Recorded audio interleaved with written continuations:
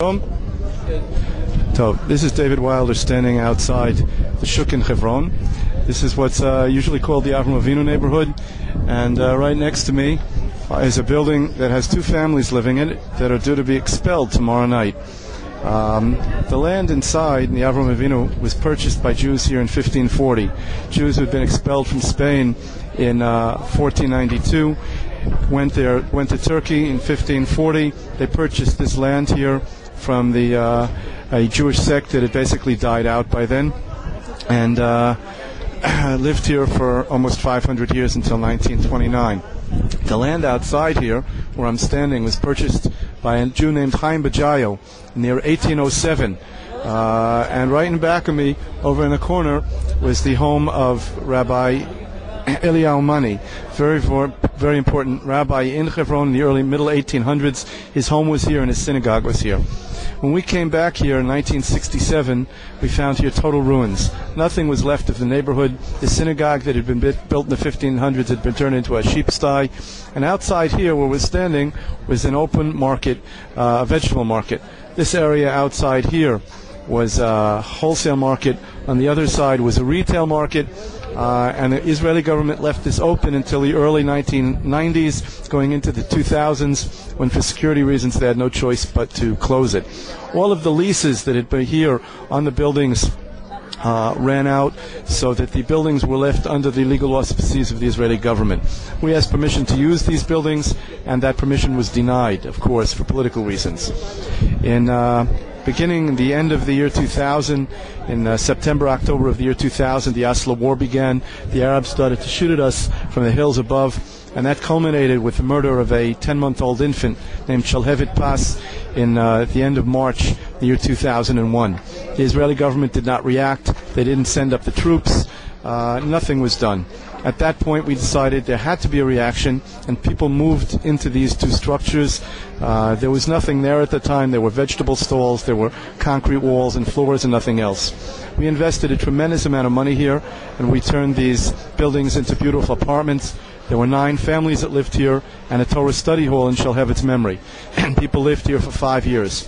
Of course, this immediately started to roll around in the courts, and a military appeals court ruled that the land where I'm standing right here legally belongs to the Jewish community here, and they said that the buildings themselves come within the auspices of the custodian for abandoned property of the State of Israel. They recommended that these buildings be leased to us. The Attorney General at the time decided that that was something that could not be done, to let the Jews live here, and he refused to allow that. People lived here for 5 years. Following the expulsion from Gush Katif 2 years ago, it was decided that the time had come to throw us out of these buildings also.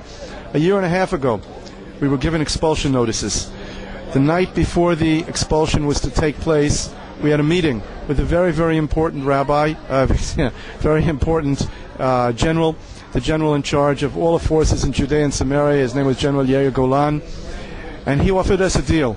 He said that if we moved out voluntarily, they would set it up so that we'd be able to move back in a very short period of time, in their language, in their words, legally. It would take a short period of time, we'd be back in. We had a meeting here in Hebron in the middle of the night. We got people out of bed, we had a debate and a vote, and it was decided to accept the deal. And the next day, the families moved out. By the end of the week, there was nothing left here. As soon as it hit the press, the Israeli Attorney General, Mani Mazuz, said that there had never been a deal made.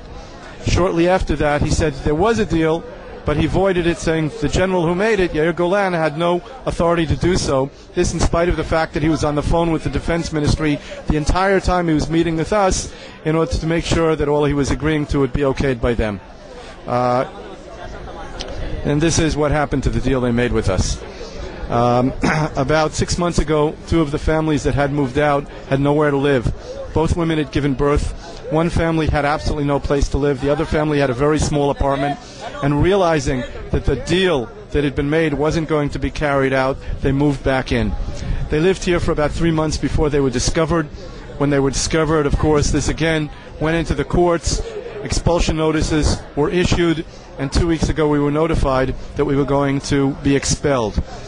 We, of course, told them, the government, we refused to leave of our own volition.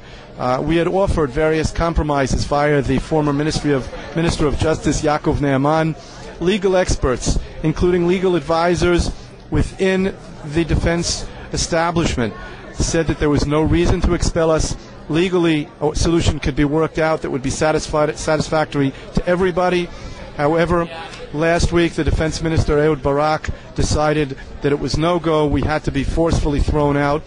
And right now we've started to see the police come in, the riot squad, soldiers. They've declared some of this area a closed military zone.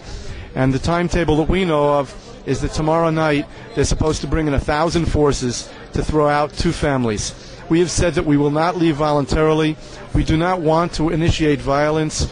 We know that these forces come in, they're extremely violent. They bring in hard rubber batons, they beat people, and we very, very much hope that they'll refrain from this violence, because we really do not want it to happen. Our resistance is civil disobedience. These are our homes. It's Jewish property. And we have to remember that only a few days ago was the 78th anniversary of the riots in 1929, which left 67 Jews dead and the rest of the community expelled. Then it was the British and the Mufti. Today it's the Israeli government. This is David Wilder from Hebron.